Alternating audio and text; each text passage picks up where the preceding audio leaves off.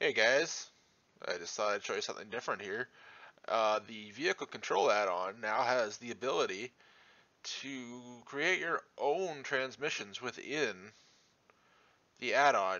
He added this feature 4 days ago. If you download the latest version from his GitHub, which is this here, github.com/Mowgli12/Vehicle Control Add-on, I'll drop a link in the description.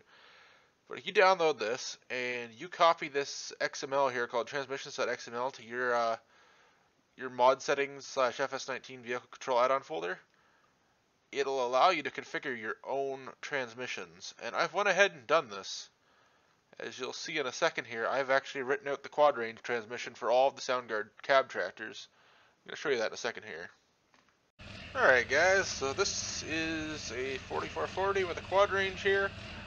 I've set up the transmission to work pretty much perfect in game. It's off by sometimes half a kilometer an hour to a whole kilometer an hour, but other than that, it's pretty much good.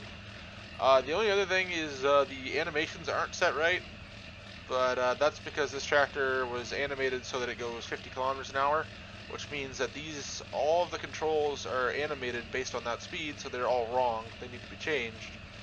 But if you want to see the transmission in action, here we go. As you can see up on your top left there, you have a chart that shows the gear ratio, the gears and the speeds, and the ones in brackets are in kilometers per hour. Alright, as you can see, we're in A1 here, and the chart says 3.3 kilometers an hour. It says 3.1 here, but that's okay, it's close enough, so we let out the clutch, and the tractor starts to roll ahead at idle here, which is 1 kilometer an hour or so. And I give it full hand throttle here, and all of a sudden we're going 3 kilometers an hour. So we're going to back it off. I'll shift to A2, which on the chart says 4.2. So we'll rev it out here. As you can see, keep going, stop. We can shift the range to B1. Here we go. It says 7.6, but 7.4, still close enough. Keep going.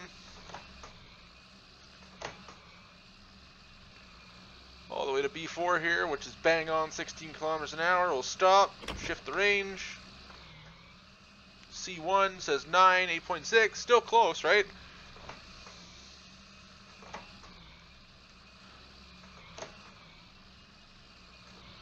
Stop, shift into road range here, D.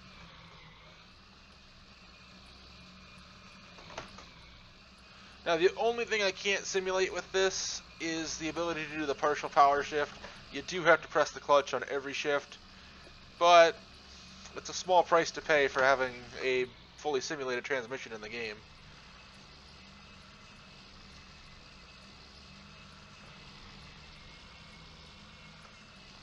And that's that. We're doing 28 kilometers an hour. The reverse gears are a little off, but they work. So we'll shift it in reverse here.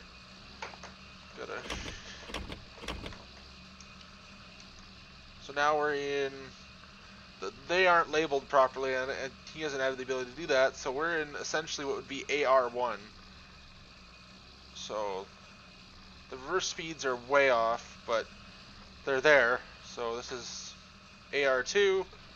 We can shift to. This would be BR1. BR2,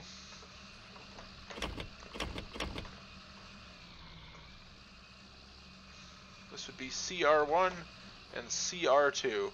They are way off, but it's the best I can do with what's available right now. So that's that. I plan to do a bunch of transmissions and then release the transmissions XML that I have. So stay tuned. I'll be making videos for all of the transmissions I'm doing, as well as I plan to make videos of all the other tractors I'm working on, explaining what I've done to them and whatnot. But for now, this is my side project, is doing these transmissions, because this is a fun thing to add to the game, and if you have a steering wheel and a shifter, this completely changes the way you play the game.